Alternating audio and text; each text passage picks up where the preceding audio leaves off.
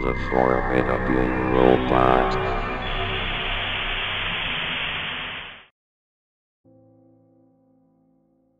I never thought such an innocent-looking game could be so terrifying. I mean, Roblox was pretty much corrupt as it is. Exploiters right and left, users everywhere coming up with the alternative swear words just to suit their limited vocabulary, and all that stuff. And now bots are somehow inviting themselves onto your friends list without you even accepting a request. Then they send you free Robux scams non-stop. But if you were to dig deeper into the inappropriate activity players would partake in, you would find some very disturbing things. Demon summoning rituals flew right under the developers' noses, of course. There is no way they can monitor a player's actions without them being reported, and in private games, it was hard to encounter a snitch. The same applies in private messaging. You may think I'm over-exaggerating, but what I'm about to tell you will make you think twice. It's been a week since I played Roblox, and I may not play it for a long time. I spent most of my time on the site scheming through games, and not spending more than half an hour on each. I was never really a fan of Roblox, I simply downloaded it shortly after my younger brother did out of curiosity. I was disappointed to find it was nothing like Minecraft, but I do admit, I enjoyed it quite a bit. It was around Christmas time when I discovered this mysterious game called Sleeping Soundly, which I found when clicking on an ad box that was completely black, and had a strange white symbol on it. The symbol seemed reminiscent of a poorly sketched avatar, his head hanging low as if depicting the feeling of sadness. I shrugged and clicked on the ad, and sure enough it took me to the game. There was a single screenshot, displaying the classic Roblox city map. The description read, "Shh, be careful not to disturb the residents, they are resting."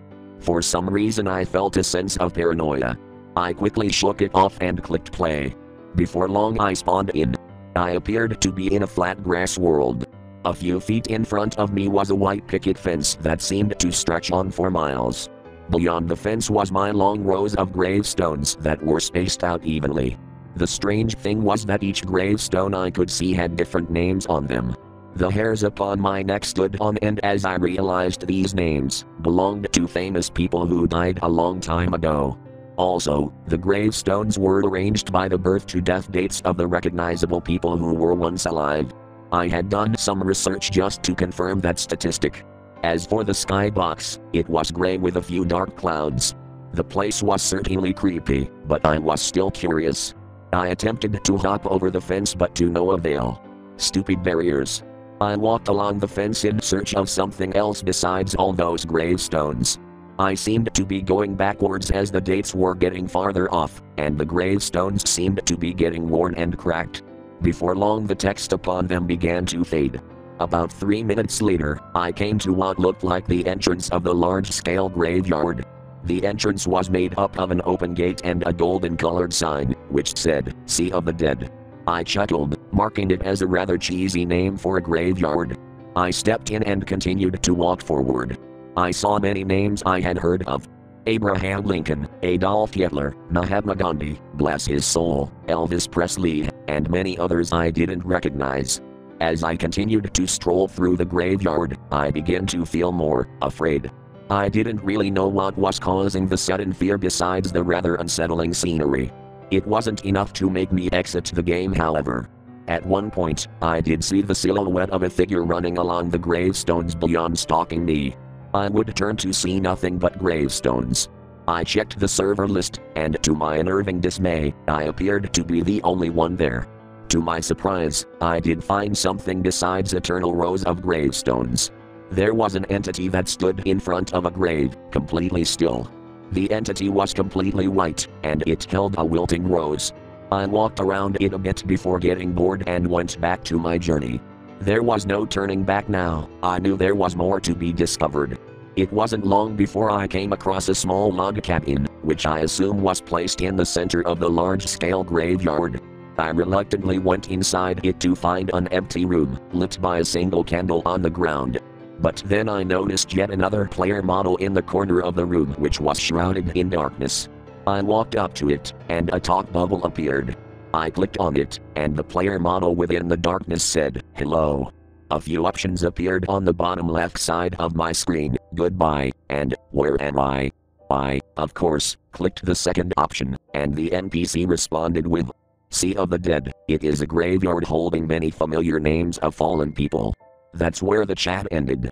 I stepped out of the cabin, and was about to leave when I saw something that wasn't there before. It was a gravestone like many others, but it had a familiar name on it. This is the point in which my blood ran cold, and all the muscles in my body tensed up. I simply stared at my screen, gawking. Stephen Harmony, 2004 to 2017. My little brother. All of a sudden, the white player model I saw from before stepped out from behind the gravestone. A demonic voice rang throughout my headphones. I couldn't exactly make out what the white NPC was saying, since there was a bunch of static. It was something between the lines of, "What's the matter? Don't you miss him?" And with that, I was kicked from the game. After I gathered the courage to go back into the game and do more investigating, and report the horrid creation, I was disappointed to find the game mysteriously disappeared. That's when I stopped playing Roblox. How was this possible? Could this game somehow have been connected to some network that stores death records? I honestly have no clue. The point is, there is some unfathomable, terrifying phenomenons lurking within the game. Who knows what kind of illegal things go on in Roblox? I still have trouble processing what I saw. The purpose of this post is to make people aware of such things. A warning, if you will. I don't know how my brother's name and death date got compromised, but one thing is for sure, people on the internet seeking to cause chaos have more power than the administrators themselves. None of us are safe right now.